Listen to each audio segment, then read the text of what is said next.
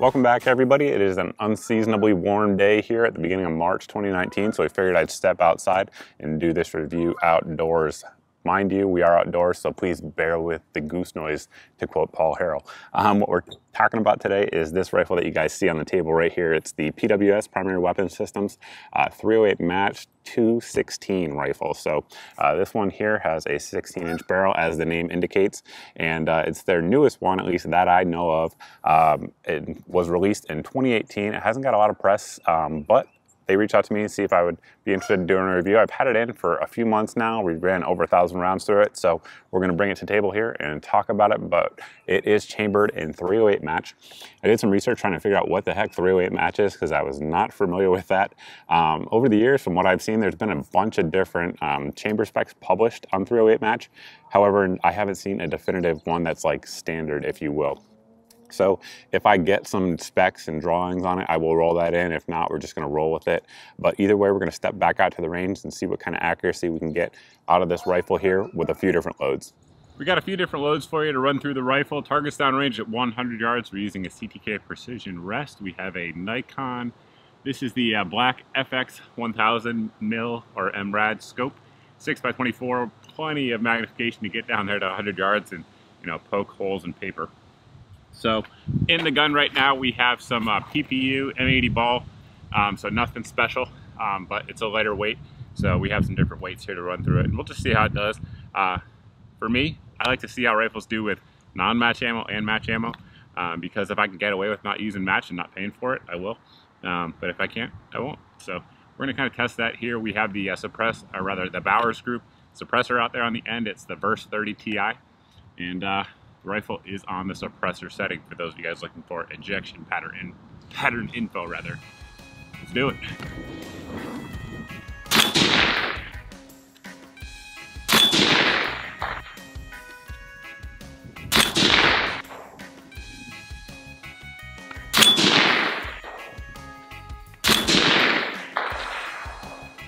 Loop looks good from here. We'll go down and see here in a minute, but definitely looks good. That's actually the load that this rifle's zeroed with. So next up is going to be some Federal 168 grain. This is the Tactical Tip Match King.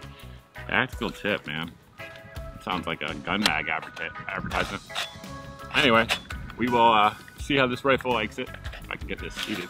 There you go.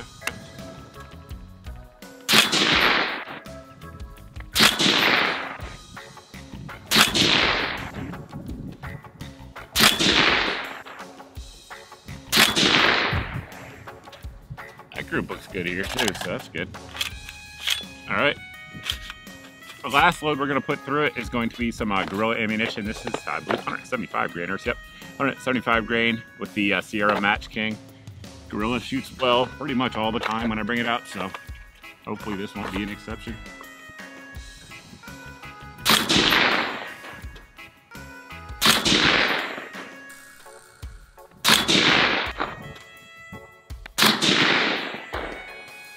Interesting.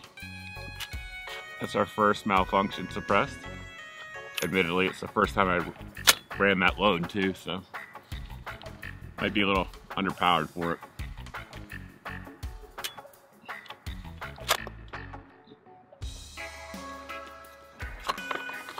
Don't know what happened there. I'll reload it though.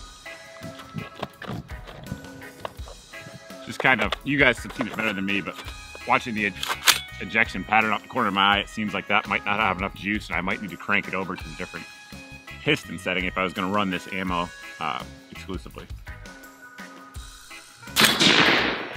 Alright, let's go check them out. Again, the first group up was that PPU M80 ball, and for M80 ball, I'm definitely not mad about it. We're just over 1.5 inches, maybe 1 5/8 inches on that one. Then we came down here with the Federal, I think it was True Tactical or something along those lines. And we are center to center. We're just busted 1 inch, maybe 1 1/8 inches on that one. And then down here with the 175 Gorilla. Again, we're just over 1.5 inches, maybe 1 5/8 inches. Very similar in terms of size there. Close to an MOA group there. Again, we only ran 3 loads through it. Who knows? But seems to shoot pretty darn well. FYI, after just shooting that last scene, I bumped the gas system up. It was on its lowest setting. I bumped it up, ran a few of those gorilla rounds through it, and it was kicking out like 7-8 feet off the edge. So that's definitely what it was. The accuracy that you guys saw there is what it is. However, I'm pretty confident if we had a little bit nicer trigger, maybe a little bit better shooter, and some different loads, we could get this barrel shooting sub MOA pretty consistently. It has a heavy taper to it, so you guys can see back here sort of the gas block. It's pretty heavy in terms of profile. Beyond that, it goes down to what appears to be about 0.75 inches. The gas block is secured here via this screw down system, which is really cool. I think that's awesome. You can't have any type of gas leaking out the front of it, which is nice. However, we'll get into the operation, I suppose, right now, and we'll get into it a little bit more when we take it apart, but it does have an adjustable gas system that you guys see here. When I was actually shooting that video that you guys saw just now at the range, I had it set for the lowest amount of gas possible, and that was the first time we were actually shooting using this Bowers group. This is the Verse TI, so the titanium 30 caliber suppressor from them. And this one here doesn't have as much back pressure as the can I had on there previously. So I had it on the lowest setting, and that's where we had that short stroke that you guys saw there. Since then, we bumped it up to the medium setting, and I have not had a single malfunction of any kind with any ammo. So pretty good there in terms of that. But the gas system has this little bleed off that it comes down through, which is unique to the PWS system, at least that I know of. So it has a long stroke gas piston, which is very different in terms of feel than like a short stroke piston. Just an example would be like the FN Scar. When you're firing the Scar, it has a very abrupt recoil impulse. This one here is really smooth, and I think that has a lot to do with the bleed off system and the 4 different ports that it taps off at as it goes down. Now, I should start out here in the muzzle because I'll get distracted if I don't. Out at the end, we do have a standard 5A threads on there, so any of your 30 caliber muzzle brakes, flash hiders, cans, etc. can go on there just fine. It does come with a, I believe it's the FSC compensator, which is super effective. However, in my opinion, it's totally unneeded on this rifle because this system, like I said, it's a very, very smooth shooter. And with that comp on there, it just is super loud, super blasty, but it'll keep the rifle flat. Me personally, I'm just not a huge fan of brakes, as many of you guys know, but I know some of you guys will also like it, and obviously it's gained a lot of popularity because, again, the FN Scar does use it. The barrel material here is 416R stainless steel. It has a QPQ finish or a nitride finish on there. It's got a 1 in 10 twist, 16-inch in length, and yeah, that's pretty much the barrel. The handguard the rifle comes with is a 15-inch free float M-lock handguard. You guys can see we have M-lock at the 3, 6, and 9 o'clock positions. At the in-between positions, you have some lightning cuts. However, those are not M-lock compatible. I should also point out that, again, at the 3, 6, and 9 o'clock position where those M-lock slots are, it's beefed up. So sort of like some of the Geisel rails, like the old MK8s or Mark 8 rails, it has that sort of beefed up section where you're going to have the attachment point, which I like. It certainly can't hurt anything. It's a little bit more rugged in that regard. And then up here where the gas system is, it has that cutout. So that way you can adjust it very easily on the user side. It does come with an adjustment tool. However, I'm here to tell you, you don't need it. A bullet tip works just fine. If not, an Allen key will also work. I've used both and without issue. First off, you'll note that it doesn't have a forward assist. I'm one of the few guys out there that probably likes the forward assist. I tap it, it makes me feel good, it makes me feel confident in myself as a person. But in all seriousness, there's a lot of folks that think the forward assist causes more problems than it could ever solve. So I guess PWS is in that camp. However, we do still have a shell deflector, so that way if you guys are left-handed, you're not going to be getting smacked in the face with brass. So that certainly is a good thing.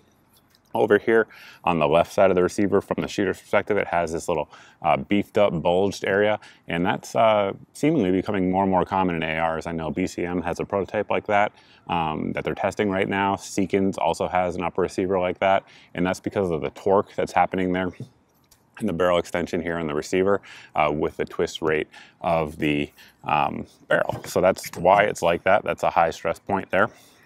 And we'll pull out the sort of heart and soul of this particular system, which is the long stroke piston. And if I can do it carefully, it'll come out one piece. If not, it won't. Do it both ways there, maybe.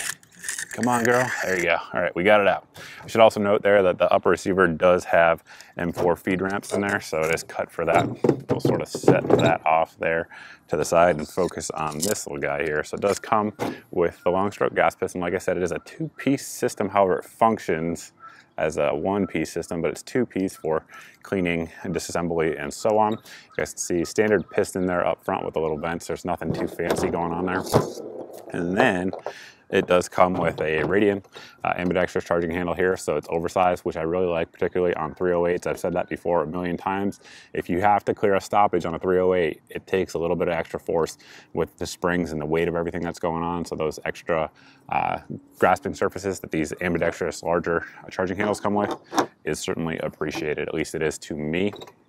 Again, a few different things going on here on the bolt carrier group. We can actually get it out. The actual bolt pin, or the retaining pin, the firing pin, or retaining pin rather, is captive. So let's see if we can actually get it. There we go. And you pull it off to the side, you guys can see it's not going to come any further than that. So it's captive in that regard. So you can get our firing pin to drop out. All right, got that out. And then you guys will see that the cam pin here has this nickel Teflon finish on there. It's not unique to the cam pin. It's also going to be found here on our bolt. So the bolt is made out of S7 tool steel. Again, and then it's going to have that nickel Teflon finish on there. This one here seems to have a little bit of staining on it. Again, we're just over 1,000 rounds to this particular rifle, but no unusual wear. One thing that is sort of unusual on it is that it has these little chamfer cuts here on the rear of the bolt lugs, and that's to help it unlock and reduce stress when it's unlocking. There's a few rifles I reviewed here in the past that have it. Same sort of thing, just again, one of those little things that PWS does that some companies don't do. You'll note here, of course, the piston is one piece here on the carrier. There's no gas going through there, so you don't need to worry about chrome lining a gas key. We do have staked screws in there. A unique staking system. I've not seen anything else quite like it. And you'll also note that the carrier itself has some unique dimensions. It has these flat sides here on both sides towards the front, and again, that's to allow dirt and debris to be in the upper receiver and to not impede the flow of the carrier as it goes back. You'll also note that when you look back here on the rear of the carrier, it gets thicker towards the rear. One of the reasons that is that piston systems, particularly short stroke piston systems, I've not actually heard of it with long stroke, but have had some tipping and carrier tilt, it's called, which can impede and erode back here on your receiver extension. It's to prevent that as it goes through and just give it a nice solid contact surface. Just like the upper, the lower receiver has some cool stuff going on. We do have a nice magwell flare here. Again, I've said that for years here on the channel. There's no reason in 2019 for a company to be putting out an AR pattern rifle without a good mag flare. It just aids in reloading and doesn't cost you anything strength-wise. In fact, you might gain something with it. We do have the integrated trigger guard there. It does have the skeletonized cuts in there to reduce weight a little bit. Let's talk about that. This rifle here, as it comes from the factory, without any accessories on it, is 8.1 pounds on my scale. So not light at all, but not super heavy either for some AR-10s. I should also note that the bolt catch here compared to a standard AR bolt catch is enlarged. This is one of the weaker areas of AR-10s, also AR-9s. For those that don't know that, they tend to shear. I actually have a video where that happened to me. And this one here is enlarged, both the surface area where it actually contacts the bolt, as well as the whole area that cams here underneath. So that's a smart touch there by PWS. They have good fencing there around the mag release, so that way you're not going to accidentally bump it. The safety is single side only. I know some folks won't like that. The area there where the pins, the takedown pins engage, are enlarged, which is nice. It does have that nylon screw in there. What that's for is to tighten up your upper and lower receiver fit should it ever become loose. I'm going to tell you, this one here is very snug even after all the rounds we've put through it. So if it ever does come loose though, you can loosen it. Trigger here has a nickel boron type finish on there, and it's very smooth. It's mil-spec though in terms of pull weight. Mine breaks right at 5 pounds on my scale, and it has that different trigger spring in there, the purple one. Not sure what the weight on that is, but we've not had any like primer strikes or anything like that, which certainly is good. It has a really nice positive reset, as you guys can hear there. We do have an H2 buffer in there. And then at the rear here, we also have relief cuts at the rear of the receiver, so that way you're going to save yourself a little bit of weight. And we have the PWS ratcheting system here, and that attaches the receiver extension to the lower receiver, and it does so eliminating the need to stake it. So I know that's something that is sort of controversial. I have a full review on this ratcheting system, but it's really cool. What it does is it utilizes a custom end plate, which has a QD socket there for your slings, but it also has a detent in there. And as you tighten it down and torque it down, it ratchets in and it clicks each time you go through there. Again, I have a full review on it. Check it out if you guys are interested. But it prevents it from backing out under recoil, as castle nuts tend to do, particularly if they're not staked or Loctited and or both. And the receiver extension there is PWS's proprietary receiver extension. It has those relief cuts in there, both along the exterior of the receiver extension itself and then also along the base here, where you're going to have the little detents where the stock locks in. That's to let any sort of dirt, debris, water, etc. come out on a normal operation. And then the furniture on the lower is Bravo Company's, both the gunfighter grip that we have here, which is a little bit more of a vertical angle, gives you a little bit more of a natural hand placement on there, at least in my opinion. And then we have the gunfighter stock here, which is excellent. Again, I have a full review on both of those actually. And this is one of the more durable stocks out there on the market. You take a look at some of the drop tests on it, and it holds up extremely, extremely well. So nothing to complain about there furniture-wise.